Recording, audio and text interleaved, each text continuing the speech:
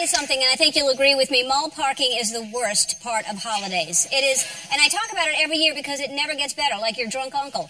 This is true. There are people still out there looking for a parking spot from 2 Christmases ago. They're driving around tired and hungry and confused. What year is it? I hope there's some Furbies left on the shelves.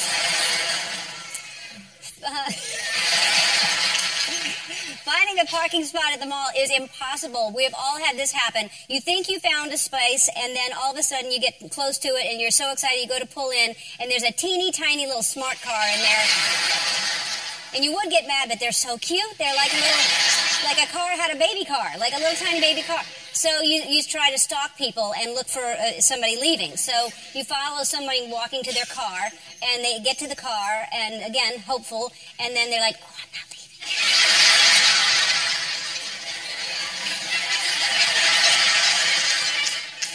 And you smile and wave because we should be kind to one another, but in your heart, in your head, you're thinking, I hope you have a bad Christmas.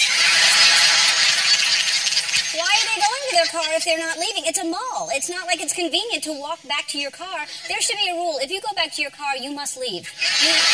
And if you want to go back inside, you have to drive around, find a new spot. That's what happens. The 4 of us agree. Now, when you finally find somebody leaving, that's a family of like 19 kids. That family tries to get into a car. It's not pretty. The parents see you waiting, and they warn you. They're like, this is going to take a while. And you're like, I don't care. I see a spot, and I'm waiting. And then each kid takes about 5 minutes to strap in. It's like the parents have never strapped a kid in before. And if you do the math, that's 5 minutes, 19 kids. New Year's Eve, you get that place. Some malls are trying to make the process better. Like some malls have a shuttle now. Have you seen this?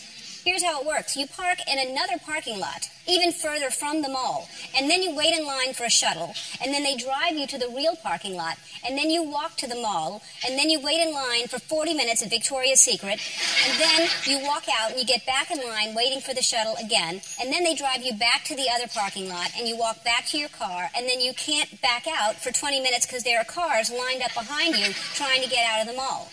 And that's why this is the last year I'm getting my mother something from Victoria's Secret.